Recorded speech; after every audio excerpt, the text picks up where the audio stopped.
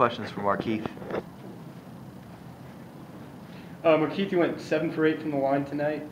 Good free throw shooting night. Just, you guys as a team shot pretty well from the free throw line. So just talk about the way you were, that might be a good thing. We just came out in the first half and attacked the glass really, and attacked and we got to the free throw line. We knew like really that's the only chance we had really. So we just trying to play our numbers and keep it as close as possible. Markeith, in your 3 years here, how much would you say the rivalry between yourselves and Mercer has grown, has elevated? Yeah, it's grown a lot really since I've been here. In my first year, when I redshirted, it wasn't that big of a rivalry. But like my redshirt freshman year and sophomore year, it got bigger and bigger. Talk about the way the huge crowd might affect the way you guys played. When we really playing, like we like to have a lot of energy and to keep us going because we only have like a couple people that play like 38 minutes. And with that extra boost, it kept us with a lot of energy. And we just trying to battle.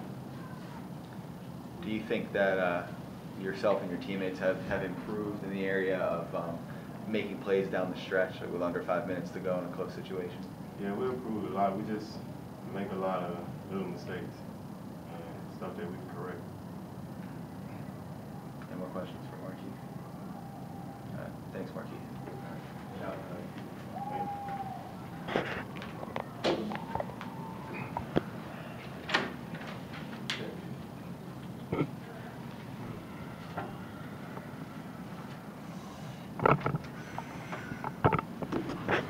Coach, whenever you're ready to. I will start off by saying great energy, great crowd. I want to thank the fans, thank the entire crowd for coming out tonight.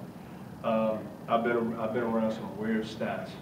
Nothing as weird as what I've seen this year, to where team shoots 56% and you shoot 32% during the game, the entire game. A lot of that goes back to the fact we had 19 offensive rebounds, just didn't capitalize enough off of those offensive rebounds.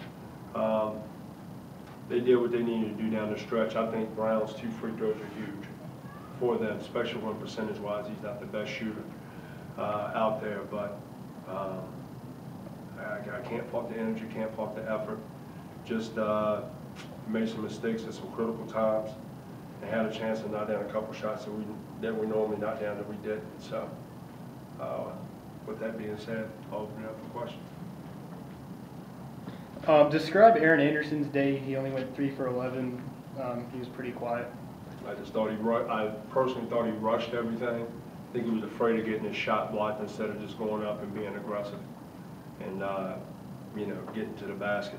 One of the things that sticks out to me stat-wise, we shot 13 free throws the first half. We shot 5 the second half. We stopped being aggressive, stopped getting into the paint, stopped putting pressure on them. And when you do that, you give a team that's that good, they'll figure out ways to win, something that we're still working towards. Coach, you said earlier that y'all shot 32% as a team. Do you attribute that to Mercer's length or anything in particular?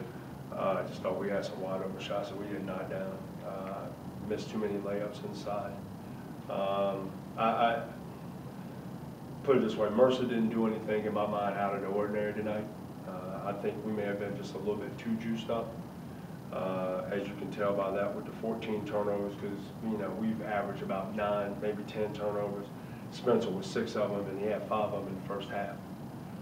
Just trying to be overly aggressive and trying to attack too much in the paint instead of when 2 guys get on you just to take and penetrate and kick. But the frustrating thing about it is you're right there and you feel like that you've done enough to get over the hump, but you still fall a little bit short. So. Got to get back to the drawing board here and get prepared for UT Martin on Tuesday. One thing that really stood out, at least on the stat sheet and throughout the course of the game, just the free throw shooting seemed to be much improved, especially by Delbert and Markeith. Have they been practicing anymore? Was it just a good night for them at the line? I just think it was a combination of both. I think we've put more free throw shooting into the game plan, but also at the same time, those guys stepped up our guys were focused for this game, considering the first time that we played, they beat us pretty good at their place. And you know, like I said like I said before, and I'll say it again, we're going to continue to build off of this. We're going to continue to build off of it. At Mercer a month ago, you know, it was a close game until midway through the second half, and then you had a lull. Do you think your team did a good job of just maintaining energy for 40 minutes tonight? It was the best 40 minutes of energy I think we've had throughout the course of the year, but we just keep making, you know, the thing that sticks out, Romaine Henry trying to throw the ball into Markeith, and Bud Thomas steals it. You know, just swing it around and let's get another rotation, and maybe we can get a clean shot off of that. Layups that were missed, turnovers that we made that, you know, they don't seem tantamount at that point, but when you go back and you look at the final stat sheet, they end up being huge. And, you know, I think I could have gotten Keith more shots down low, but shoot, he took 15 shots tonight, so it's the most shots he's probably taken since late January. So for that, I'm excited about that. We just got to continue to keep working hard, and once again, I'm going to continue to coach them the only way I know how. Try to teach them from this and prepare for UT Martin on Tuesday. Any more questions for Coach Preston? Just a final one, just about Markeith. Other than just his point total, 7 rebounds, 4 steals, has he started to really buy in and just change the way that he plays? I just think tonight he was more aggressive. You know, and that's a question you need to continue to ask him, because I always tell him, I want you to be aggressive in attacking the basket. That's where you're at your best. I thought a couple shots he settled for in the second half were not customarily his shots.